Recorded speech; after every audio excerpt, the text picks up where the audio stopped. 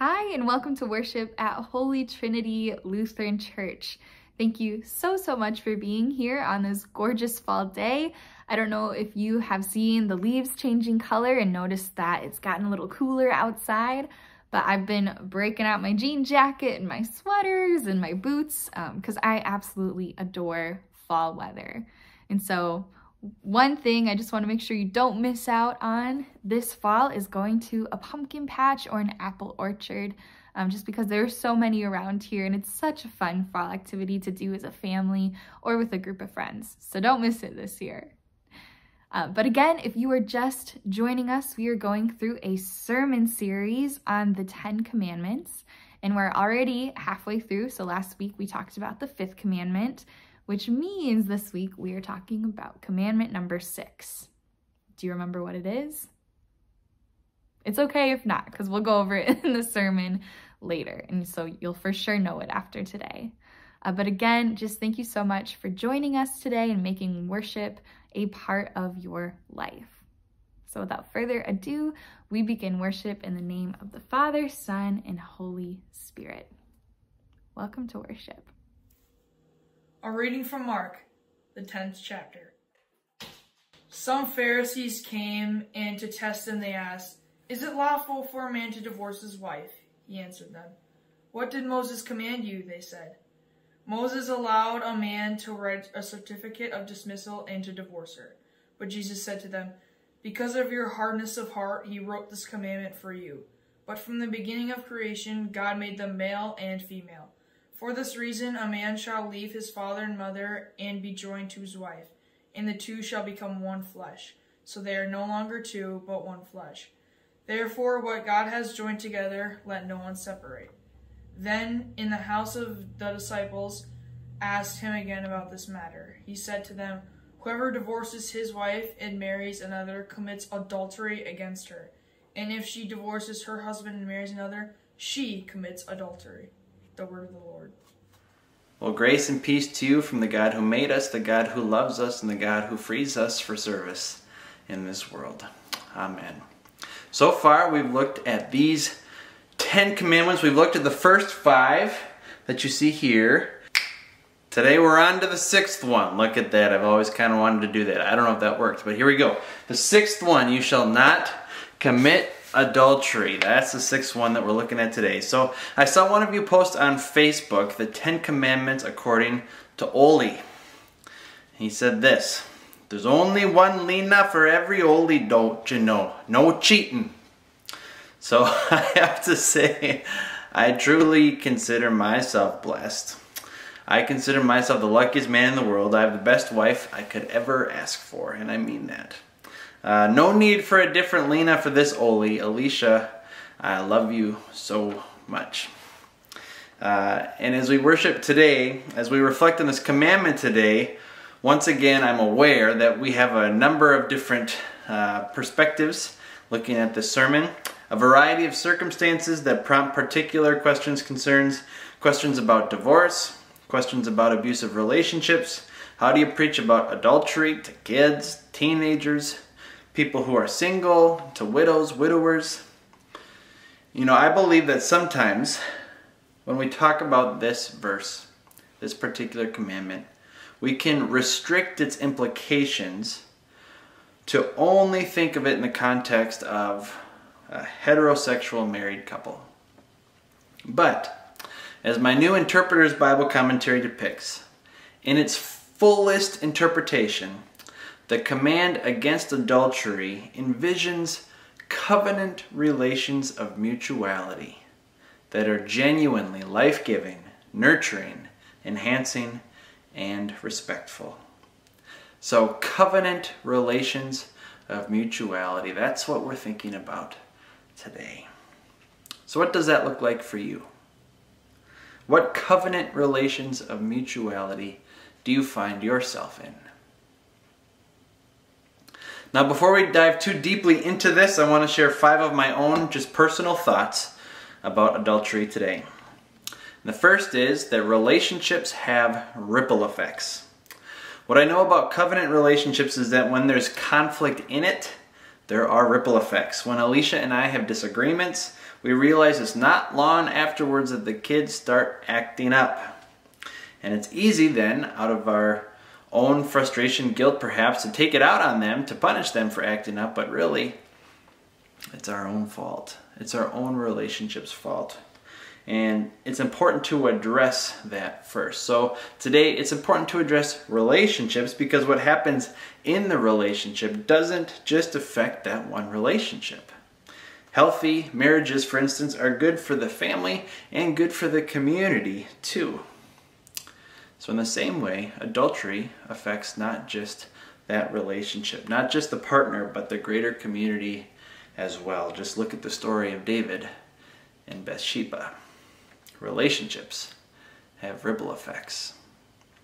Number 2, I also know that you don't need to be married to be complete. Just look at Jesus.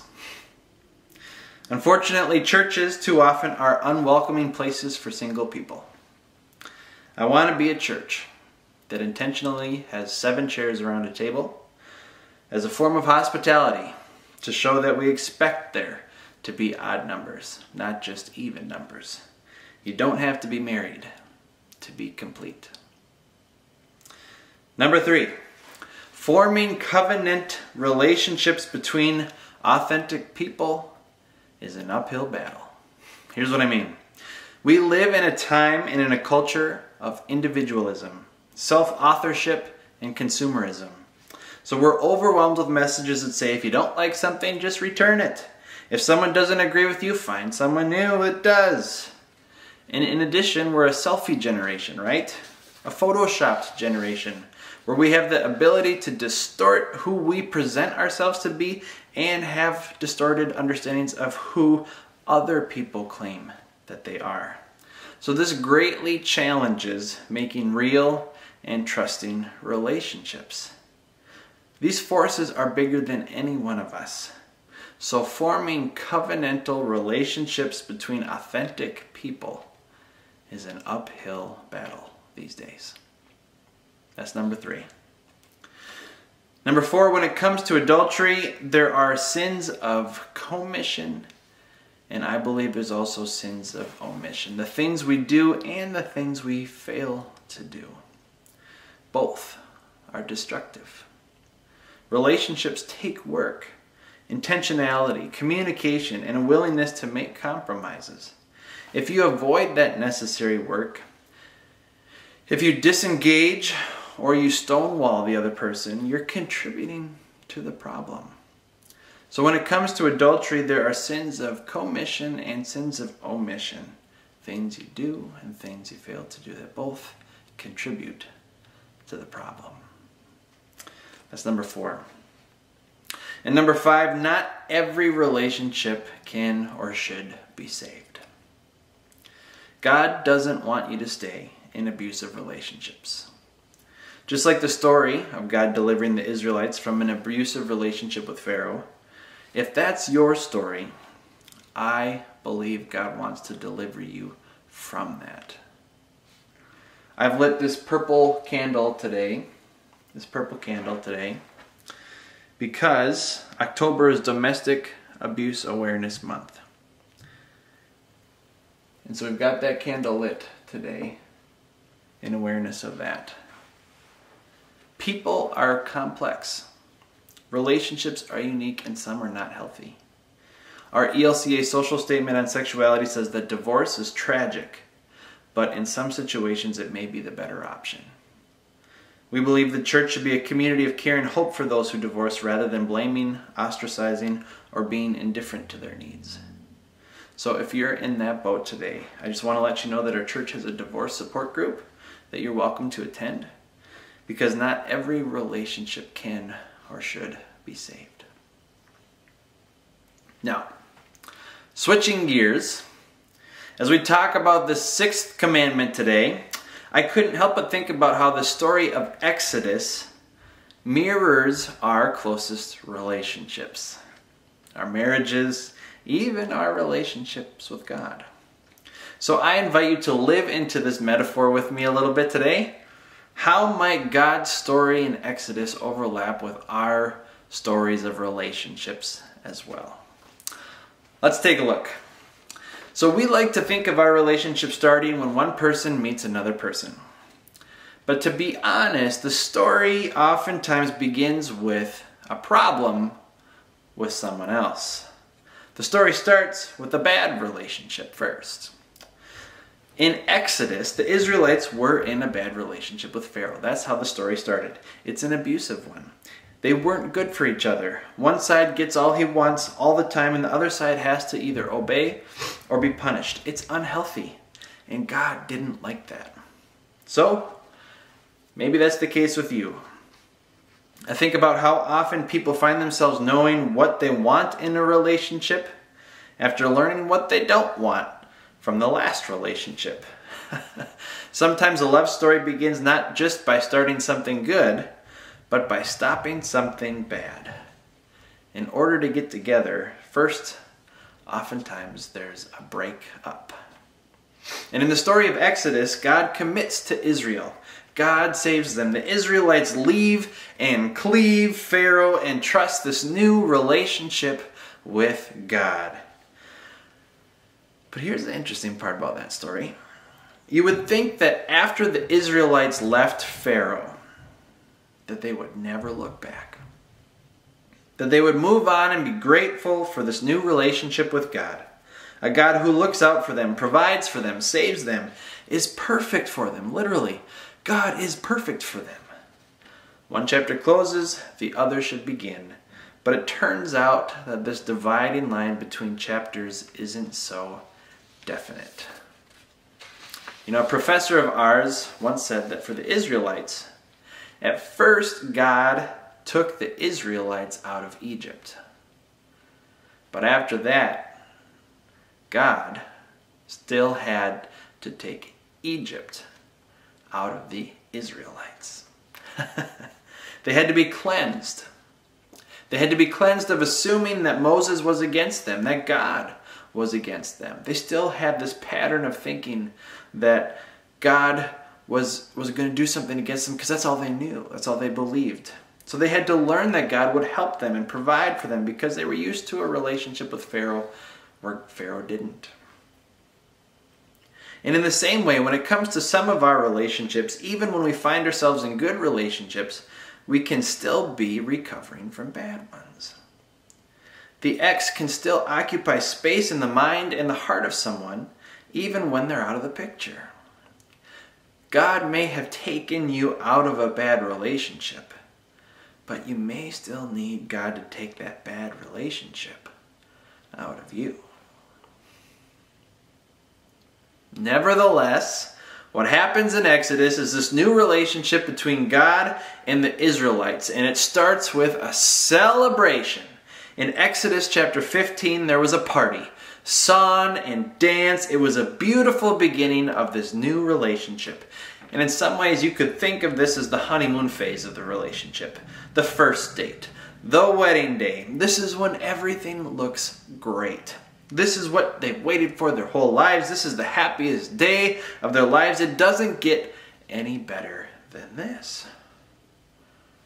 But then, sure enough, as soon as Exodus chapter 15 ends, that's when the tensions start. In the Bible, right after this celebration in Exodus chapter 16, God's people start to complain. There's fights, there's conflicts. This perfect new relationship ends up having disagreements, frustrations, a lack of trust, wishing they could even go back to Pharaoh, back in Exodus chapter 12. Isn't that true of our relationships as well? There's a honeymoon phase, but then no matter who we are, as human beings, we find ourselves caving into mistrust and criticism, conflict and bitterness. Frustration bubbles over.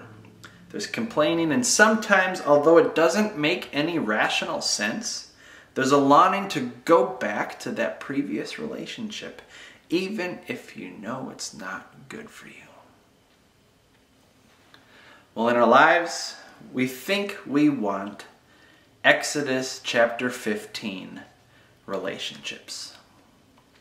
We think that if the celebration stops and the challenges start, that's a problem with our partner.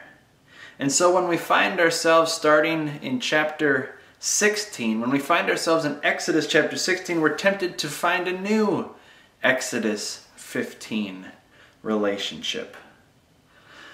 But the story of humankind, the one we see depicted in the Bible, is one where relationships don't just automatically work. There's this cycle of separation followed by restoration, faithfulness followed by failure followed by forgiveness, commitment followed by confusion followed by reconciliation. Good relationships are defined not by an absence of challenge, but by reliable companionship through it all. So here's the thing. The promised land wasn't back in Exodus chapter 15. And the promised land certainly wasn't back in Exodus chapter 12. The promised land was still ahead. So as we get this commandment today, thou shalt not commit adultery, we're invited into covenant relationships of mutuality with others and with God that are genuinely life-giving, nurturing, enhancing, and respectful. On this journey forward, not backward, we're invited to choose forgiveness, reconciliation, effort, and fidelity over self-indulgence, temptation, lust, or greed. It may not be easy, automatic, natural, or photoshopped, but it's real. Which is what we all are. And that's who God wants us to be. With God and with each other. And in the best days, committed relationships of mutuality are a glimpse of the commitment and love that God has for us. So thanks be to God.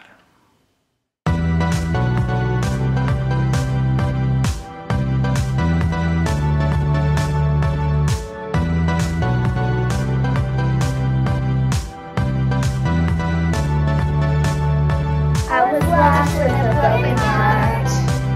You picked me up, now I'm set apart. From the ash I was born again, forever safe in the Savior's hands. You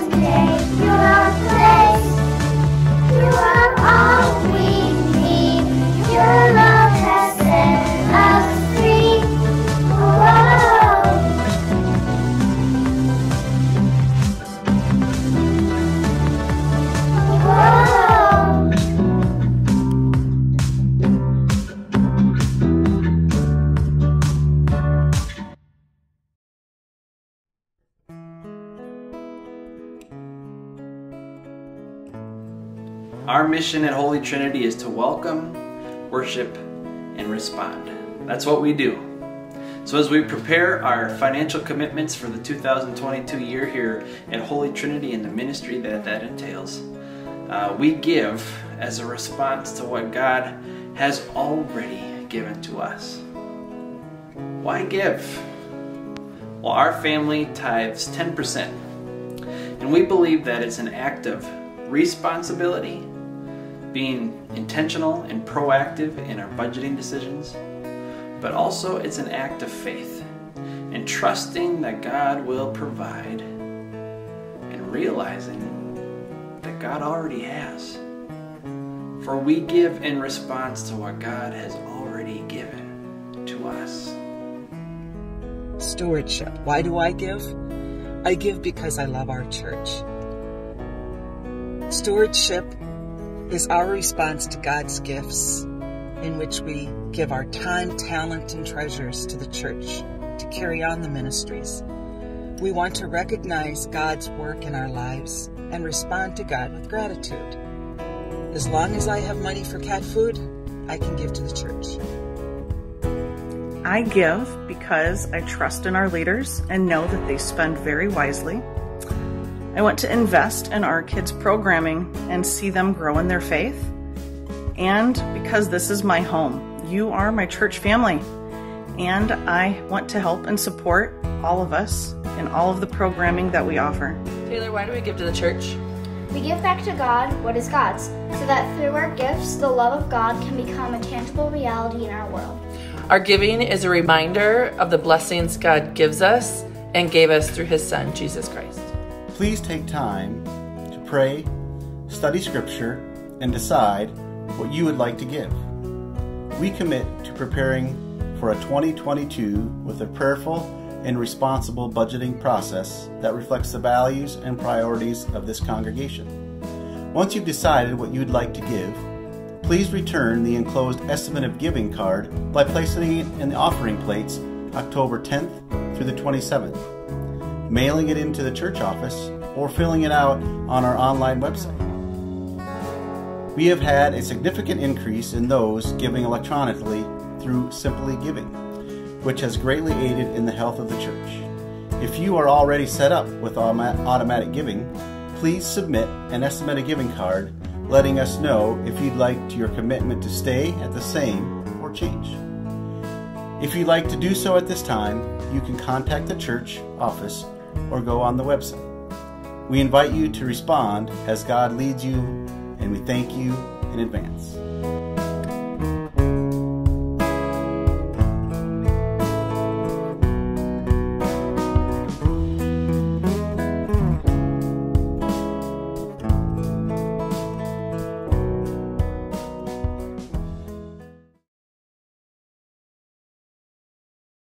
Our Father, our Father, Our Father, who art in heaven, hallowed be thy name.